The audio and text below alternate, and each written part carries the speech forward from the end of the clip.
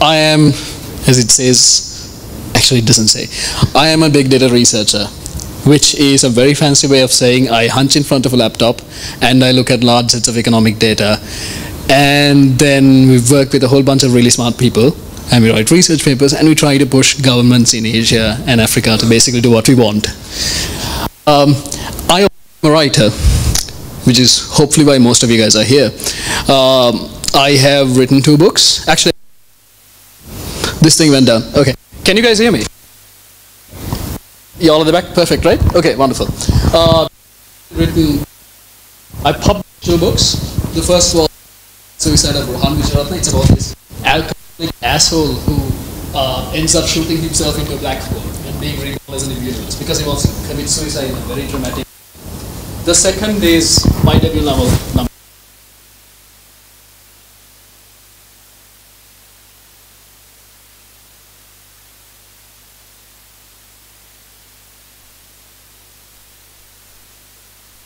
So since my voice is more reliable, I'm going with it. Oh, brilliant. Okay, so my debut novel basically, that short story. Oh, thanks, Maras.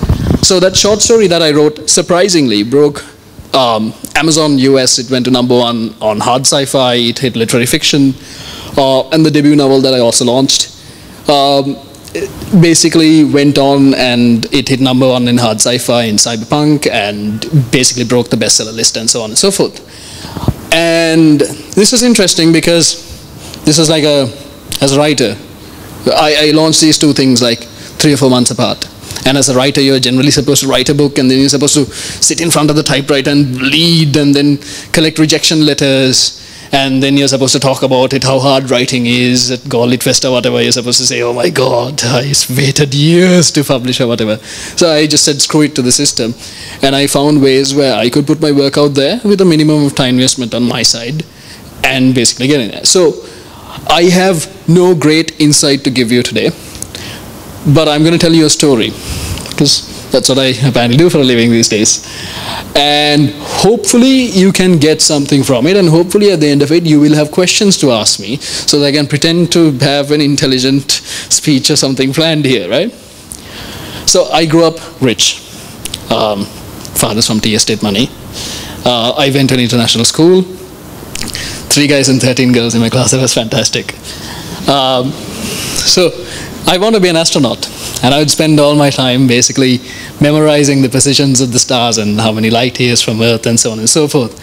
And then my father said, you're wearing glasses. Yeah. You're not an American. Yeah. You're never going to go to space. I said, okay, fine. If I can't go to space, I'm going to write about space. So I started writing. And this is this tiny little thought. Just running around writing stuff. It was mostly derivative at the start, but eventually when I was 14, I had just sat down long enough that I had produced a 134,000 word manuscript. I actually have that in my bag, which a publisher took one look at and said, we are never going to publish this. I'm so glad he did, because that writing is bad. But that transitioned, that just sort of kept on going. And pretty soon I was blogging, I was writing about tech, and then shit happened.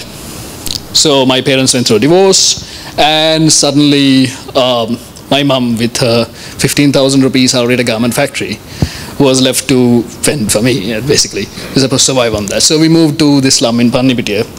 And there's this room, like about this size, right? There's a bed in one corner. We hung a plastic sheet here. We had the gas cooker here. And that was where we lived. So I think for 5 or 6 years, I basically slept on the floor.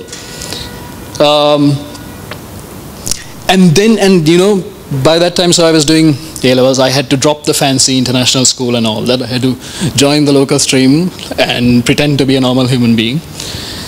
And, you know, basically, when you're in that situation where you're thinking about whether you get to eat that night or not, or whether you can make the rent, or whether you can make the payment for this month or not, you really don't have time to dream fancy stuff like I'm going to be an author. So I basically flunked my A-levels. I did maths at Isipatana, failed. Yeah, well, it's maths, right? That's my normal excuse. But no, I wasn't paying attention. I didn't like the teacher. I actually hated the teachers. I didn't like most of my classmates also. So I failed. And there was this point where, see, my mother had been expecting me to go to university. And when the results came in, she was like, we have no future now. You realize that, right? So I did the most logical thing I could. I knew this dude called Kushando Dangala who was running this magazine, and he happened to work for this place called Redline. I thought, okay, I can talk. I have some awareness of what tech is, and the rest of it I can pick up. So I went to Majestic City, took the 138 bus, walked in and said, I want a job. And this dude looks at me from behind the table and goes, what? I said, I want a job. I said, okay, sell me something. And so I gave him this valiant pitch and I tried to sell him a processor. I said, okay, how can you start on Monday? So that was my life, basically. 2010, 2011, I would stand in Majestic City, that little shop every day, and sell graphics cards and laptops to people who came and people with enough money to buy them. And my friends on Facebook, the friends that I grew up with, were basically saying, oh, hey, I'm in front of the Eiffel Tower. Oh my God, hashtag completed, I'm lawyering up. And I'm like, well, that is my life, and that I will never have again. And this is a very sad, depressed, mopey little creature. But I kept on writing through all of this stuff. I just kept on blogging. I ran a blog. I started a blog called Icarus Wept. Initially, I just started raging at the world. But then, as I found more time, my writing started to get a little bit more focused about problems that I saw going around me. And then eventually caught the attention of some people, and we started writing README. So I was basically at some point juggling 2 jobs, working 10 hours a day, and then go home and write. And this kept on unlocking doors. At some point, some dude came up to me and said, I want to start a print magazine. We heard you can write. Are you interested? I said, yeah. I said, we'll give you starting off $100,000. I said, well, I'm making 20,000 here, standing here for 10 hours. For 100,000 bucks, I'll paint your house if I have to. So I jumped. And this just kept on going. Because see, I looked at the world around me. I thought, I'm a writer. There's no way in hell in Sri Lanka you can make a living as a writer, right? Most really good people who can write in this country, they end up joining in as a journalist, where they make shit money for X many number of years. They burn out, and they join the ad industry. And whether they're happy or sad or not is up for you to decide. So I just kept on doing this. I ended up at WSO2. And there I developed an appreciation of data, of using, I was working with the data science team. I was taking lessons in programming. I realized that, I had enough money for the first time in my life. I had enough money to invest in education. So like, ISRO was showing these things cost about $40 per certificate. So I was taking data science, astrophysics, Greek and Roman mythology, and statistics, all the things that I wanted to take in school, but I couldn't. And at some point I realized, okay, now I know enough, and now I have enough time and money to sit and write a book. So I sat and wrote. Now towards, I think, until about the beginning of, so I had built this blog. In the middle of this blog had basically built itself kind of thing. Icarus Wept had reached 200,000 readers in 2015. That was when it peaked, when the Rajapaksa administration was last in power. And I was one of the few people speaking out in English. There were plenty of good people talking out in Sinhala, and I had a niche, and a couple of 100,000 people were reading this. And I had built this muscle without knowing it, where I could just flex it and sprint for 2,000 to 4,000 words at a time. And I thought, okay, what's a novel? The novel is 60 to 80,000 words. I can write 4,000 words a week. I will break this up. I did the breakdown, okay. Here's how many days it will take me to write 80,000 words. And I thought, okay, I need to learn editing. I don't know about editing. I don't know about any of this stuff. So I thought, okay, here's a month in which I will read everything that I can lay my hands on and learn editing. And here's basically another month to rewrite the novel. And I ended up with a tentative date of December 2016. And by December 2016, the draft was done. Then I started looking for publishers. And every publisher that I reached out, now by this time I had spent 2 years writing this damn thing, and I was tired of it. I reached out to a couple of publishers. There's this lady from HarperCollins who was interested, a couple of local publishers here who were also interested. One of them came up to me and said, "You're Sinhala, right? Why aren't you writing Sinhala?" Okay, right. Okay, wonderful. This other person said, she was actually pretty polite, but she said, "We've received your manuscript. We will send you an email in 6 months." Okay. And this other person said, "We like your story. You can write, but it's science fiction. We can't sell science fiction." Okay, fine. So at this point, I had just started reading up about the process of getting published, because that's my thing. If I don't know shit, I will go away and read something about it. And J.K. Rowling apparently was rejected by 33 publishing houses until the daughter of an editor saw her manuscript lying on the table, read it, and convinced her father to publish it. And that is one of the greatest literary icons of our or any generation. Stephen King talks about how he had a nail stuck on his wall where he would hammer the rejection letters in. Eventually, he had so many rejection letters that the nail fell off the wall, and he'd hang up 3 other nails. I thought, okay, no way in hell am I going to spend my time doing this. So I started looking for other avenues. I found Amazon. And there's this thing on Amazon where you can, if you have a Word document, you can click a couple of buttons and publish it. I said, wow, okay, what's the catch? The catch is you have to do your own covers. You have to do your own branding kind of thing. You have to act as a publisher. You have to register your ISBN in the works. Right, did some reading about that. Did that for my short story. That really took off well. And by the time I got to Numbercast, I sort of had a process. Like I'm not a designer. I have no intrinsic understanding of design. So I asked my friends on Facebook to help out with me. I post up 5 designs, and then someone will come and say, "I like this. I don't like this. I like the feature of this plus feature of this." Okay, I'll mix the 2 and say, okay, what do you like now? And eventually through this process of weeding out the best, I will arrive at one conclusion that turns out to be a spectacular performer. So I'm basically here to talk about a couple of things. I'm going to talk about, firstly, does anyone want to write here? Does anyone have a dream of putting out a novel? Anything? No? No? Wonderful. You sir are brave. You'll never make money. Okay, now that that obligatory step is over, let's get on to the meat of it.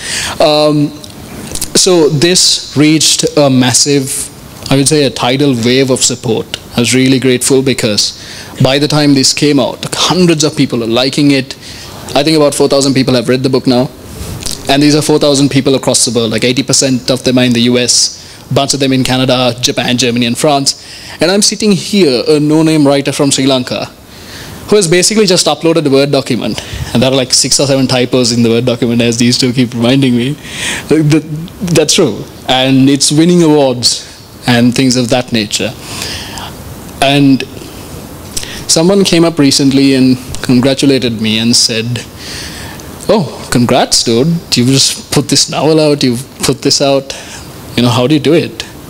Like, how do you keep writing? Because I've written like 20,000 words into the next novel now. Like, how do you keep writing?" And I remember this thing Kalumalli said. Back when he started going viral, I ended up meeting this dude. I think he's at the back there. He's at the back. I ended up meeting this dude at a tweet up here, I think. And I said pretty much the same thing. When his video started going viral, I said, "Machang, congratulations, you're going viral, no?" And he sort of thought for a second and said, "Machang, it took me 10 years to go viral." You'll see that one video, you won't see the 10 years of work behind it.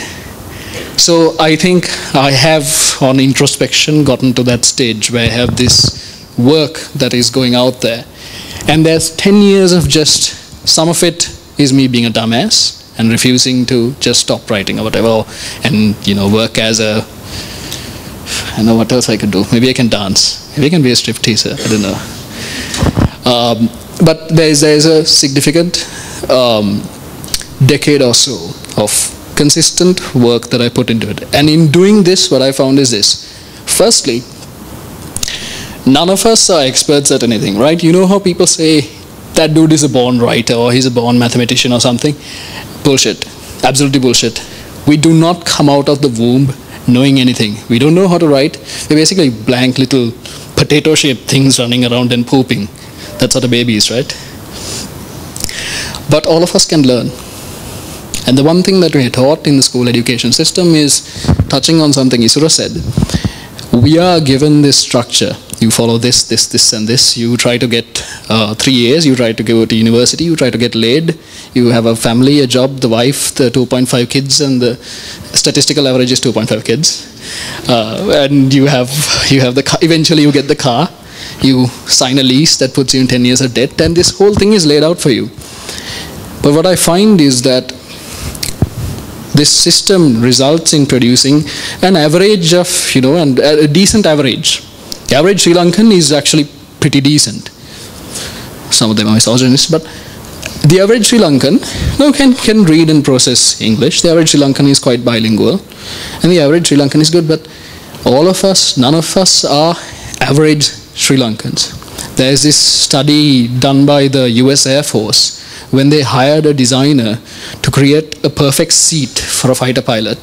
So what these guys did was they measured the arm lengths and the leg lengths and the spine lengths of all the pilots in the airbase, and they said, here's the average, and they created one seat. And every pilot hated this seat because it fit none of them. And that is exactly what our generic education system does. It creates this thing that sort of fits 90% of the way, but the rest of the time, if you're an outlier, even if you're normal, you don't fit, period. So what do you do for this? The whole point of this, the great myth of this, is that we are taught that our education stops after A-levels. You get a degree and you stop there. It doesn't.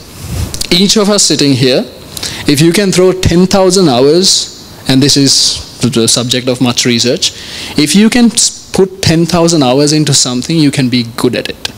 If you want to write a book, you spend an hour each day writing a book. You write 100 words a day, right? You write for 1,000 days. You end up with a 100,000 word book, which is a large fantasy epic, and that's still faster than Arundhati Roy's writing. If you write 200 words a day, you can write a book in, roughly 1.5 years. If you write 500 words a day, and 500 words a day for the record is sitting down for 1.5 hours. If you sit down for 1.5 hours and you work on something that you're really passionate about, that's really all you need. Within a year, you have the book out. And this same theory applies to pretty much anything you want to do. If you want to go to the gym and you want to get a body, I should at some point, you go to the gym for 1 hour a day, every single day, right? At the end of a year, man, you're going to be able to punch someone and break their skull. If you want to paint, and if you want to learn to paint, you spend 1 hour a day just doing that repetitively. You end up getting better at it. So, first takeaway, anyone can learn anything. If you really want to learn something, if you really have a passion that you really want to pursue, you have a day job, yes, we all do. We all need to make money, and we all need to go home and make sure that our families are fed and cared for. If you can spare an hour a day, you can pretty much do anything. You can learn anything you want, trust me. I'm here because I have taken, well, if you read my education history on LinkedIn now, it says data science from Johns Hopkins University, statistics from Duke, astrophysics at ANU, all the blah. That is basically built off the 1 hour a day thing. When I started, I had even less than what most of you start out with. You consider to me, you have a significant leap ahead. The second thing is this whole follow your passions thing. Now, I've been going around to a lot of the entrepreneur, startup stuff, because I was a tech journalist and I had to cover that stuff. And I find two things. One, they say, put your balls to the wall and basically leave your day job and go pursue your passions. Or you're this boring office drone. Well, you know what, not really. Most of us don't have that luxury. Right? That is not practical advice. That is very practical advice if you have a mother and a father who have a lovely mansion and you got the car and you got the girlfriend and you got everything sorted out, even the dog. Practically, there was, in the 70s, people had hobbies. In the 60s, 70s, and 50s, people had hobbies. People would make houses of cards. They would do carpentry. As we grow towards the new millennium, hobbies dropped completely. They were this creating something was basically dropped by sitting in front of a TV screen consuming a TV series. TV series are fantastic, Narcos is brilliant, but if you can swap that out, then I submit to you that you can actually create something, you can follow a passion, whatever it is, playing guitar, creating a business, whatever it is. Just swap out some of the time that you spend consuming into creating, and at the end of the day you're going to be a hell of a lot happier. And the third thing is the myth of success, because there's this wonderful data scientist called Christian Rudder who points out that our history is basically the history of outliers. We look at the Julius Caesars, we look at the Elon Musks, we look at the Mark Zuckerbergs, the Bill Gates. These are people for whom everything in a sense worked out straight, right? Highly intelligent people who had a certain background, and for whom the market also worked out of so many other forces, maybe the climate and even the weather worked out for them. And these are the outliers that we try to measure ourselves up with. Do not measure yourself up with the outliers. As an author, I can measure myself by Stephen King and J.K. Rowling, but that is unreasonable, that is stupid, because at the end of the day these people are outliers. In Stephen King's case, the guy has written 80 books, right? And that's a career spanning 50 or 60 years. There is no basis of measuring myself to that man. In J.K. Rowling's case, she wrote a fantastic book which sold 3,000 copies in Britain until Scholastic picked it up in the US, put a load of marketing money there, and voila, international bestseller. So that relies on a lot of factors working out, but there is one standard by which we can measure ourselves consistently, and that is ourselves. Simple philosophy, very simple. It's called Kaizen. A good friend of mine pointed this out to me. And he said, it doesn't matter who you're running against. It doesn't matter your past, your future, all of that crap. All that matters is, are you 1% better than who you were yesterday? Are you even the tiniest bit faster? Are you slightly smarter? Are you a slightly more mature person than you are today? And I think most of us have had this moment where we look back and go, okay, that person that I was at 18 or whatever, I'm so much more mature. I can do more stuff. So his theory is, can you make that a conscious process? Can you improve by 1%? Because if you improve by 1%, those gains stack up like compound interest on a fund, and eventually you're trailblazing. I'm still hungry. Yeah, that's the one thing the 1% doesn't work against. So my story is essentially just an outlier, which I presented to you as a baseline, to point out that most of you who are here are wearing decent clothes. You're not in desperate need of food. You don't have to struggle for water. You have a certain background, perhaps not all of us are of equal stages, but you have enough of something to get yourself started on whatever it is that you want to do. And the last thing that I would like to leave you with is this favorite quote of mine that I applied to myself when my father split, when the suicide and stuff took over. There's this part in the Lord of the Rings movie where Frodo says to Gandalf, I wish none of this had ever happened. I wish the ring had never come to the Shire. Because by now, Frodo has been through hell. He's in the mines of Moria, he's left behind his wonderful home, he has lost everything. And Gandalf responds saying, that is not for them, so do all who live to see such times. But that is not for them to decide. All you have to do is decide what to do with the time that is given to you. We all have one resource to spend, right? It's not money. It's nothing else, right? Money you can earn back, respect, trust, joy, love, everything else you can earn back. Time ticks forward, like tick, tick, tick, tick, tick, it always goes forward. You're never going to get those seconds back. So all you really have to do is figure out how you're going to spend the next 5 minutes, the next day, the next week, the next month, and then figure out a practical way of doing it. Spend an hour a day. Spend an hour on what you're passionate on and go do it. Trust me, all of you can.